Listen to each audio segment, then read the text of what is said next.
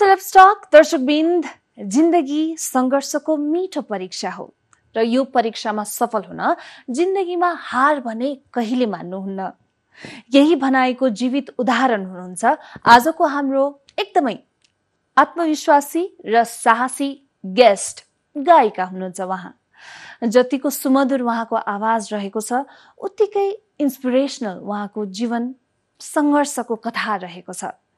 भनिन्छ नि यो ब्रह्माण्डमा भगवानले हामीलाई लिएर त आउनुहुन्छ, तर यो सृष्टिमा आफ्नो कथा कस्तो हुन्छ भन्ने अधिकार र शक्ति आफ्नै हातमा हुन्छ। यो कहिले बिर्सिनुहुन्न है। So it's time that we welcome our very bold अनि powerful guest. Let's welcome her.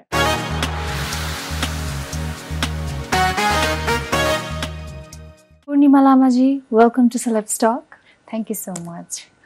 पूर्णिमा लामाजी, आज म निकै नै एकदमै धेरै खुसी छु किनभने तपाईँ जीवनको सङ्घर्षहरूसँग जुधेर पनि जितेको व्यक्ति हुनुहुन्छ।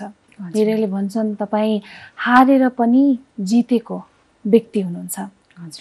नेपाली साङ्गीतिक जगतको लागि पूर्णिमा लामाको परिचय के छ? एउटा सिक्दै गरेको भर्खरै मात्रै प्रवेश गरेको एउटा नवगायिका नै भनौँ न। परिचय त्यही नै हो। स्ट्रगल गर्दैछु। सुरुमै अलिकति ठक्कर खान पनि बाध्य भएँ होइन। के कस्ता ठक्करहरू? यो चाहिँ यसको विषयमा अलिकति नजानेर नबुझेर भएको हुनसक्छ। अनि ठिकै छ, यहाँबाट पनि धेरै पाठहरू सिक्दैछु। परिचय साङ्गीतिक जगतमा कहाँसम्म कोरियो जस्तो लाग्छ?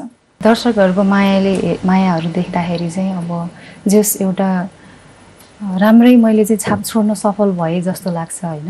तर अब आफ्नो तर्फबाट चाहिँ खासै केही पनि गरेको छैन। त्यो छाप छोड्न चाहिँ बाँकी नै छ जस्तो लाग्छ। धेरै कुराहरू सिक्न बाँकी नै छ जस्तो लाग्छ। अबको 10-15 वर्षपछि चाहिँ पूर्णिमा लामालाई चाहिँ साङ्गीतिक जगतको यस्तो व्यक्ति हो भनेर चिनिने केही मलाई लक्ष्य त पक्कै होला? यहीँ पुग्छु यही गर्छु भन्ने छैन। निरन्तर यही क्षेत्रमा लागिरहन सकुशल होइन, यही क्षेत्रमा निरन्तर दिइराख्न सक्यो भने त्यही नै ठुलो प्रगति हो मेरो लागि चाहिँ। किनभने अब भर्खरै मैले 3-4 वर्ष बाध्य भएर यो क्षेत्रबाट टाढा पनि बस्नु पर्यो।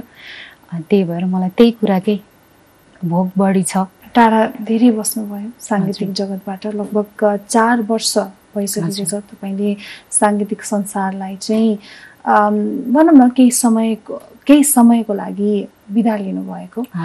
सो यो 4 वर्ष पूर्णिमा लामा कहाँ हराए? मिडियामा म देखिनुको एउटै मात्र रिजन भनेको चाहिँ मेरो आवाज हो होइन, मेरो गायन हो। अनि यो क्षेत्रबाट नै म टाढा बस्नु परेपछि अनि म किन त्यहाँ देखा पर्ने होइन। जब मेरो केही कामै छैन जस्तो मलाई त्यो फिल हुन्थ्यो कि हुन त अब त्यो नराम्रै कुरा होला होइन, तर मलाई त्यही चिज बेस्ट लाग्यो। अनि त्यही भएर म चाहिँ यो क्षेत्रबाट टाढा बस्न बाध्य नै भएँ। अनि कुरिराखेँ, आफ्नो भोइसलाई कुरिराखेँ। अनि आएपछि फेरि कमब्याक होला नि भन्दा भन्दै अब यति धेरै समय बितिसकेछ। तैपनि त्यस्तो धेरै समय भयो जस्तो अझै लाग्दैन। पूर्णिमाजी, तपाईँलाई के कुराले चाहिँ बाध्य बनाएर साङ्गीतिक जगतबाट टाढा राख्यो? यो आवाजले नै साथ दिन छोडेपछि बाध्य भएँ। कसरी? गाउँदा गाउँदै चाहिँ अब कस्तो भयो भने दिनमा 3-4 वटा गीतहरू रेकर्ड हुन्थ्यो।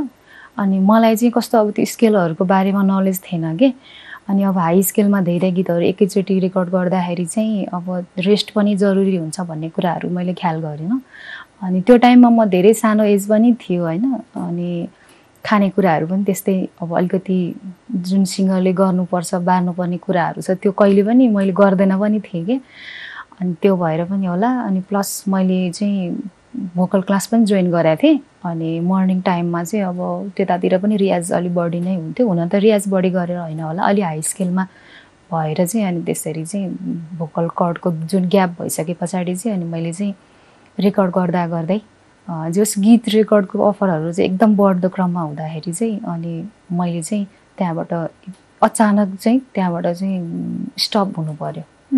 भनेपछि गीत गाउँदा गाउँदै तपाईँको आवाज गुमियो?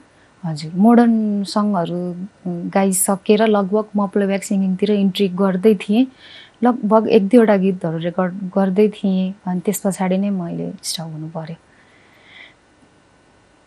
त्यो अनुभव तपाईँको लागि पक्कै पनि एकदमै कठिनाइ त थियो नि। हजुर, धेरै नै। तर त्यो फेजलाई एकचोटि सम्झिँदा आज पूर्णिमा लामा त्यो फेज एक्सपिरियन्स नगरेको भए आजको हुन्थिन् पूर्णिमा लामा? एउटा भ्रममै हुन्थेँ होला म, सायद त्यो फेज मैले नभोगेको भए होइन, मैले फेस नगरेको भए चाहिँ यस्तो पनि हुन्छ भन्ने कुरा जुन मैले अहिले अनुभव लिएको छु नि यो 3-4 वर्षमा, त्यो चिज चाहिँ मैले चाहिँ एउटा अवसर जस्तै भयो नि त। अनि भोइस चाहिँ कम्प्लिटली गएको थियो कि सामान्य बोल्न सक्ने कि गीत गाउँदाखेरि चाहिँ नसक्ने? मेरो चाहिँ कम्प्लिटली नै गएको हो सुरुमा चाहिँ, अनि अलिक पछाडि पछाडि भएपछि बोल्न चाहिँ मेरो बोल्न नमिल्ने त कहिले पनि भएन, तर बोलिराख्दाखेरि दुखेको त्यो फिल चाहिँ हुने। अहिले त कस्तो हुन्छ भने दुखिराख्दाखेरि पनि अब मेरो यस्तै होला त्यो बानी परिसक्यो होइन।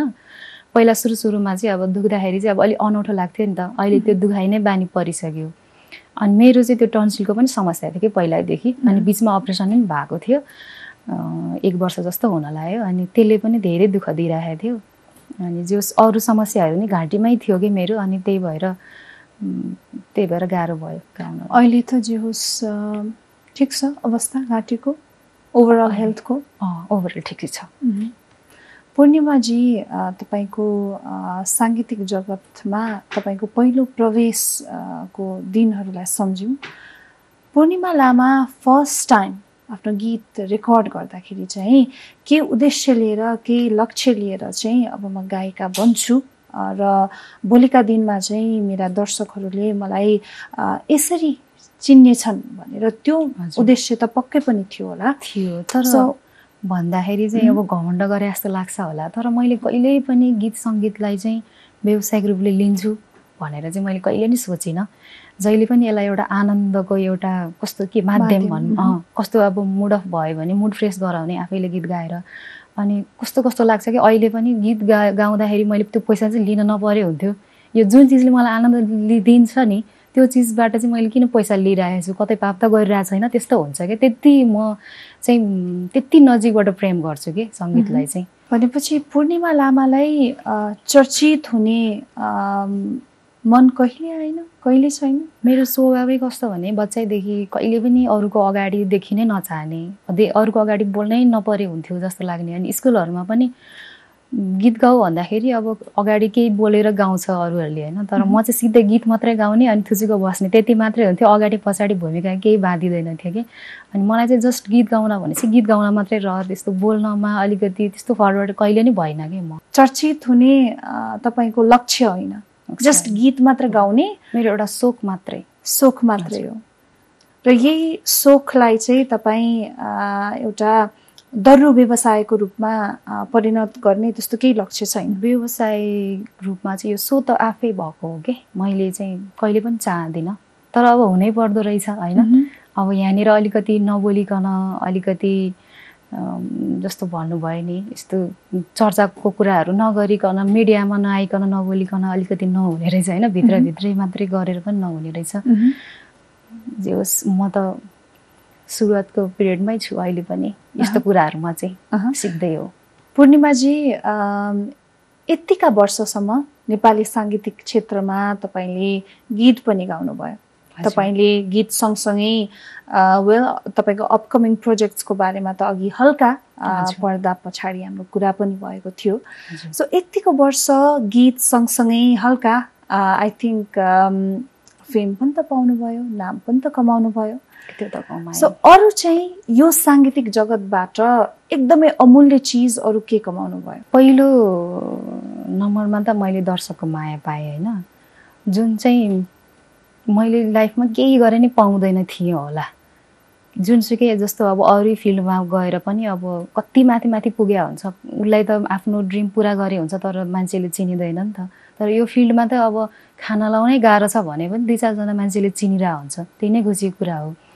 अनि अब कति ठाउँमा हिँड्दै राख्दाखेरि पनि कति साथ सपोर्टहरू पाइन्छ होइन, जुन अरूमा हुँदैन, त्यति हुँदैन होइन। तपाईँले चर्चित भएर नै त दर्शकहरूले चिन्नु भएको हो नि त। अनि अघि भर्खरै तपाईले मलाई चर्चित हुने कुनै पनि त्यो सपना थिएन अझै पनि छैन चाहिँ भन्छु, तर त्यसबाट राम्रो चाहिँ हुँदो रहेछ मात्र भन्न खोजेको। सो यतिका वर्षसम्म हाम्रो पूर्णिमा लामाजी गुमनाम हुनुभयो, तर अहिले वी आर रियली ह्याप्पी तपाईँ back to screen, back to आफ्नो प्यासनमा फर्किसक्नु भइसकेको छ। सो आज सेलेब्स टकलाई हेरिरहनु भएका पूर्णिमा लामाजीको आवाजलाई निकै नै माया र साथ सपोर्ट गर्ने दर्शकहरूलाई केही भन्न चाहनुहुन्छ? उहाँहरूलाई त मेरो जहिले पनि धन्यवादै छ, जहिले पनि आभारी छु म। किनभने म चाहिँ त्यो ब्याक हुँदाखेरि पनि म आफ्नो त्यो गीतको पहिलाको गीतको तल कमेन्ट्समा गएर हेरिरह हुन्थेँ कि, अनि यस्तै राम्रो गीत गाउने गायिका अहिले कहाँ हरायो होला, यस्तै कमेन्टहरू कि। अनि अब ब्याक हुन्छ कि हुँदैन होला, अहिले कुन ठाउँमा छ होला, यस्तै अब टिकटकहरूतिर अनि अरू सोसल मिडियाहरू सबै ठाउँतिर एकदमै खोजिरहनु भएको हुन्थ्यो। जब कि म त्यता नदेखेकै वर्षौँ भइसक्दा पनि खोजिरहनु भएको देख्दाखेरि चाहिँ धेरै नै खुसी पनि लाग्थ्यो, धेरै भावुक पनि हुन्थेँ म। अनि त्यस पछाडि त्यही उहाँहरूको त्यो मायाले गर्दाखेरि चाहिँ पछि फेरि म चाहिँ जसरी पनि आउनुपर्छ, जसरी पनि ब्याक हुनुपर्छ, मेरो आफ्नो यो एउटा जीवन्त मैले जहिले यो बाँचुन्जेल रहिरहने एउटा सोख पनि हो मेरो, होइन। जुन कुरालाई चाहिँ म लाइफमा जस्तो अवस्था आए पनि त्याग्न सक्दिनँ, त्यस्तो खालको सोख हो मेरो। त्यो कारणले गर्दाखेरि पनि धेरै कुराहरूले गर्दाखेरि पनि एउटा इनर्जी मात्रै आएको हो, खासमा त्यो ब्याकै हुने खालको मलाई त्यस्तो त्यो रिकभर त भएको छैन, होइन। एउटा कस्तो एउटा मनको शक्तिले भनौँ न, एउटा सबैको मायाले गर्दाखेरि चाहिँ आएको हो। सो दर्शकहरू यतिको वर्षसम्म तपाईँले पक्कै पनि नेपाली साङ्गीतिक क्षेत्रमा संलग्न नभए तापनि तपाईले पक्कै पनि निहालेर त बस्नु भएको थियो होला, के कस्तो ट्रेन्ड आइरहेको छ, के कस्तो अब चेन्जेसहरू आइरहेको छ, के कस्तो कुरा चाहिँ पहिला नौलो लाग्ने कुरा अहिले चाहिँ त्यही कुरालाई चाहिँ एक्सेप्टेन्स स्वीकारिरहनु भएको छ। दर्शकहरूले पनि पक्कै पनि यो सबै ट्रेन्डहरूको बारेमा अवगत हुनुहुन्छ होला। सो यो 4 वर्षमा दर्शकहरूको नेपाली साङ्गीतिक क्षेत्रप्रतिको टेस्ट, स्वाद चाहिँ फरक कसरी पाउनु भएको छ तपाईँले? फरक त फरक नै छ। जुन अब मैले गाउँदाखेरि चाहिँ अब एकदमै मोडर्न सङ्गहरूलाई बढी रुचाइरहेको हुन्थ्यो, होइन, दर्शकहरूले। अब अहिले धेरै खालको कस्तो अब यस्तै खालको भन्न नि नमिल्ने खालको गीतहरू आइरहेछ, होइन। जस्तो अब तिजकै बेलामा पनि तिजको गीत हो कि होइन, कस्तो खालको गीतहरू आइरहेछ, होइन। अब त्यस्तो पनि अडियन्सले होइन सुनिदिएर मन पराइदिएर त होला नि, होइन। मिलियन भ्युज क्रस भइरहेको हुन्छ। अब त्यसमा त म के भनौँ, जे भए पनि म आफ्नो चाहिँ अब मेरो आफ्नो जुन विधा छ त्यसलाई पनि मन पराइदिनु भएको छ, मेरो चाहिँ त्यसैमा कन्टिन्यू हुन्छ, होइन। हुन त अब भोलिको दिनमा नजाला नहोला भन्न सकिँदैन, होइन। अब नसोचेको कुराहरू नि हुनसक्छ, तर मलाई चाहिँ जे भइरहेछ राम्रो भइरहेछ जस्तो लाग्छ।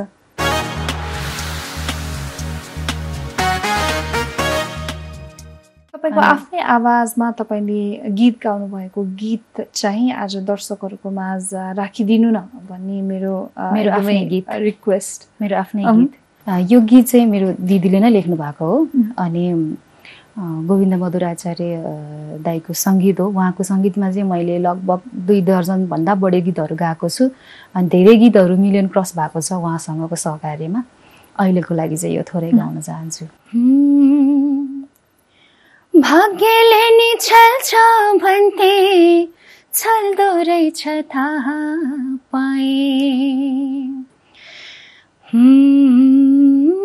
भाग्यले नि छल्छ भन्थे, छल्दो रहेछ थाहा पाएँ। आगो बिना जल्छ भन्थे, जल्दो रहेछ थाहा पाएँ। आगो बिना जल्छ भन्थे, जल्दो रहेछ थाहा पाएँ। जल्यो जल्यो मन हाँसो कसरी, गल्यो गल्यो तन बाँचु कसरी, गल्यो गल्यो तन बाँचु कसरी। Thank you. एकदमै मिठो आवाज पूर्णिमाजी। यही आवाजलाई नै दर्शकहरूले धेरै भन्दा पनि धेरै माया गरेर अब पूर्णिमाजीको गीत चाहिँ अब कहिले आउँदैछ भने पनि त्यो पर्खाइमा हुनुहुन्छ। हजुर पूर्णिमाजी, गीतले भनेको जसरी पहिलो प्रश्न, भाग्यमानी कतिको ठान्नुहुन्छ आफूलाई र भाग्यले जीवनमा कतिचोटि छलेको अनुभव गर्नुभएको छ? म चाहिँ भाग्यमानी चाहिँ एकदमै भाग्यमानी ठान्छु आफूलाई होइन। अब एउटा नर्मल हिसाबले यत्तिकै आफ्नो सोख पुरा गर्नको लागि गाउँदै गर्दाखेरि पनि यति ठुलो स्थानमा पुर्याइदिनु भएको छ, त्यसको लागि चाहिँ म एकदमै खुसी छु, भाग्यमानी ठान्छु। अनि अर्को कुरा चाहिँ जब म गाउँदै गर्दाखेरि, आफ्नो काम गर्दै गर्दाखेरि एउटा चर्चाको शिखरमा रहेर आफ्नो लक्ष्यहरू धमाधम पुरा गर्दै गर्दाखेरि चाहिँ सपनाहरू एकपछि अर्को पुरा हुँदै गर्दाखेरि चाहिँ एकैचोटि त्यो मेटाइदिए जस्तै भयो कि प्लेन एकैचोटि कि अब त्यो यस्तो फुल फुलिरहेको ठाउँमा एक्कासी सबै त्यो ओइलेर झर्दाखेरि कस्तो हुन्छ नि, हो त्यस्तै भयो कि मलाई चाहिँ। एक्कासी त्यो माहौल यति नराम्रो यति डरलाग्दो बन्छ नि त। अनि त्यो कुराले चाहिँ जिन्दगीमा त्यो एउटा कुराले चाहिँ छले जस्तो लाग्छ, नत्र अरू कुराहरूमा म एकदमै लक्की छु। र त्यही बगैँचामा फुलेको फुल ओइलाउँदाखेरि हजुर त्यो फुललाई पानी दिने व्यक्तिहरू तपाईँको जीवनमा कति थिए? कति घर परिवारको त अभियसली थिए पनि, तर साङ्गीतिक जगतका कतिजना व्यक्ति चाहिँ त्यो कठिन अवस्थामा चाहिँ तपाईँलाई हात र साथ दिन सके? साङ्गीतिक जगतकै चाहिँ नडाटी भन्नुपर्दा कोही पनि हुनु भएन। पर्सनली फोन गरेर यसरी नआत्यो यस्तो यस्तो भनेर त कोही पनि हुनु भएन। कोही पनि जस भेट्दाखेरि चाहिँ ठिकै छ अब यस्तो सम्झाइदिने, कतै भेट्यो भने नआत्यो ठिक हुन्छ भन्ने चाहिँ हुनुभयो होइन, नत्र भने कोही पनि हुनु भएन। तर फ्यामिली चाहिँ जहिले पनि म यो क्षेत्रमा आउनुभन्दा अगाडि पनि आइराख्दाखेरि पनि अहिले पनि जहिले पनि सपोर्टमै हुनुभयो। त्यही चिजले नै अब अहिले यहाँ छु जस्तो लाग्छ मलाई। अनि हुनुहुन्छ बाहिरको साथीभाइहरू पनि एकदम थोरै हुनुहुन्छ, तर पहिलो कुरा त अब म एकदमै हिट हुँदाखेरि पनि एकदमै थोरै साथीभाइ हुन्छ मेरो होइन, हुन्थ्यो। अनि एकदमै कमसँग बोल्ने, अनि एउटै मान्छेसँग घुलमिल हुन वर्षौँ लाग्ने त्यस्तो हुन्थ्यो होइन। अनि एकदमै कम भए, तर हुन चाहिँ हुनुभयो जोस् फ्यामिली अनि बाहिर 2-4 जना। दर्शकवृन्द, हाम्रो गायिका पूर्णिमा लामाको सङ्घर्ष, उहाँको जीवनको सङ्घर्ष सुन्दाखेरि त पक्कै पनि निकै नै इट्स भेरी इन्सपायरिङ। र आई थिङ्क हामी सबैजना जीवनमा कहिले न कहिले त त्यो कठिन अवस्थाबाट हामी सबैजना त एक न एक दिन गुज्रिनु नै पर्छ। तर यदि साहस र विश्वासको साथ अगाडि बढ्ने हो भने सफलता धेरै टाढा हुँदैन भन्ने कुरा त हाम्रो पूर्णिमा लामाजी को जीवनबाट पक्कै पनि त्यो त उदाहरणीय नै छ नै। सो अब भने दर्शकवृन्द, it's time for short commercial brake. ब्रेकपछि अझै पनि मिठा रमाइला कुराकानी त अभियसली गर्छौँ नै।